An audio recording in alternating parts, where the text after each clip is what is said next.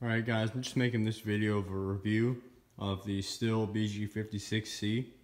I've had this blower for about 3 or 4 months now, and it's gotten a decent amount of use. I have a STIHL BR600 sitting over there, but this is kind of one that I use to get in between bushes and just small areas. And I have the vacuum kit for it, which I will mention in this video.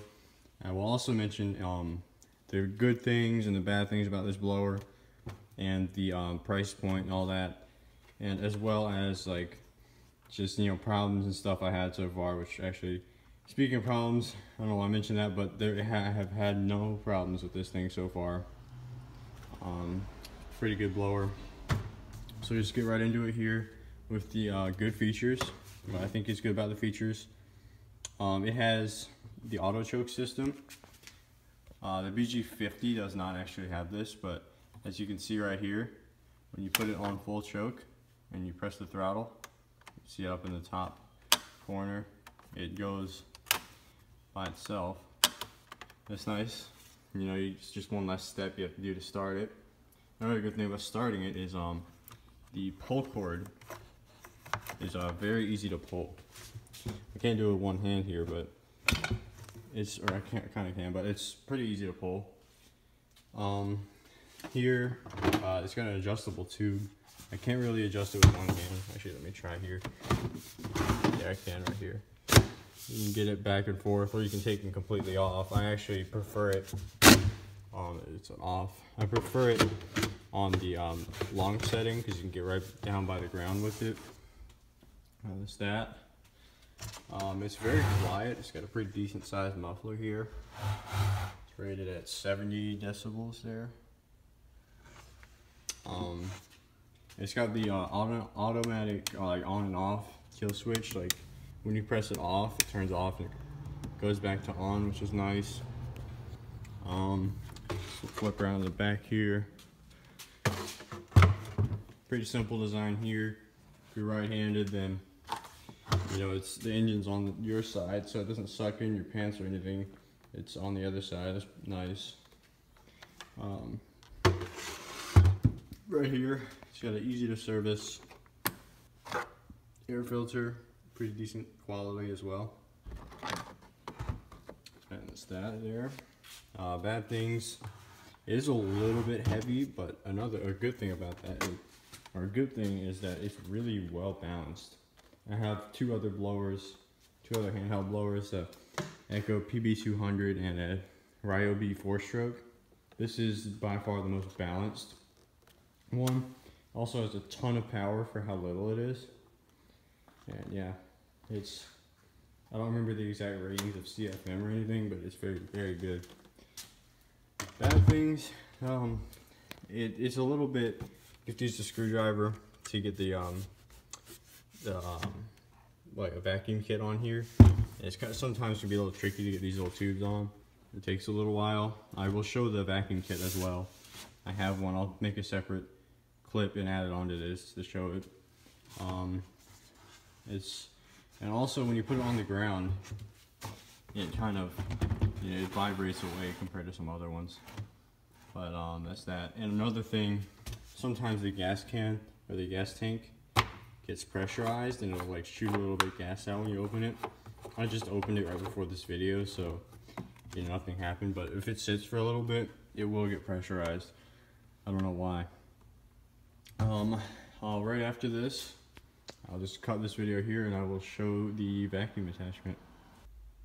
This is the thing with the blower, the BG56 with the bagging kit.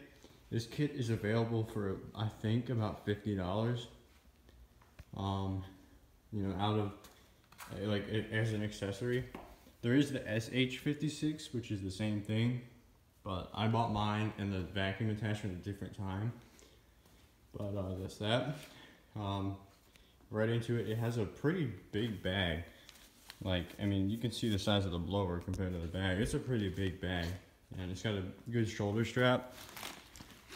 You can adjust down there, and it's a big zipper on the back here, so when you unload it, it's a big zipper. You can unzip it and everything comes out pretty easy. It's got a big tube here. It has another handle on the bottom so you can hold it with 2 hands, which is nice. The tube at the end is like this shape here, so it's not completely round. Doesn't get stuck on stuff, which is nice. It's too dark in there. You can kind of see that all the way down at the bottom, but it's pretty nice. I haven't used it too much, but it's nice when you do use it. You will need a screwdriver to take it off. You have to use it in this little piece here, right here. And to get this cover off, there's a little thing over here when the cover's on. But that is it with the bagging attachment, or the little shredder attachment. And I will cut to another video, another clip of it actually working in action.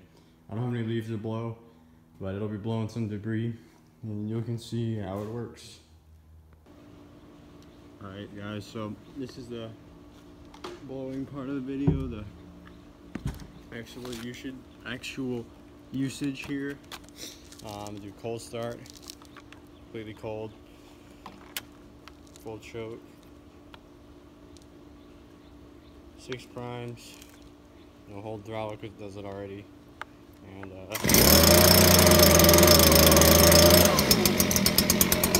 going. I need to let it warm up for a second, and then I'll start blowing over here. I got some debris, and I'll blow it over there, and I'll do the whole thing.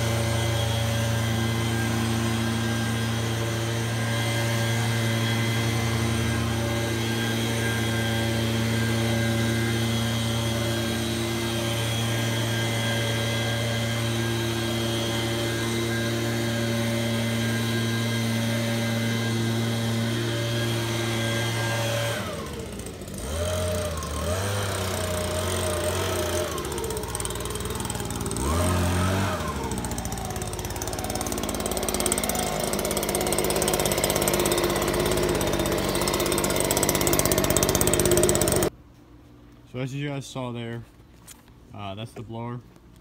Just gonna talk prices and warranties and stuff now. Just got done using it. This unit right here I think is about $180 by itself. I got it at a STIHL dealer. It's pretty much the only place you can buy them.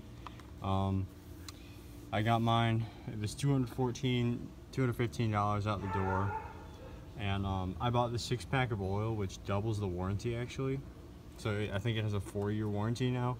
Before it was just been a 2. You buy the 6-pack of oil, makes 6 gallons of mixed gas. It's very nice oil. I use it in all my stuff actually. But it's $215 with tax and that oil out the door. It's pretty nice. As I said, the bagger kit was, or the shredder kit was about $50, and yeah, it was that. I was blowing some stuff out of one of my flower beds here. I'm not still gonna use some weed killer and stuff. Using my Echo SR M225 there. It's another good trimmer right there. But yeah, that's that. And I guess I'll see you guys in the next one.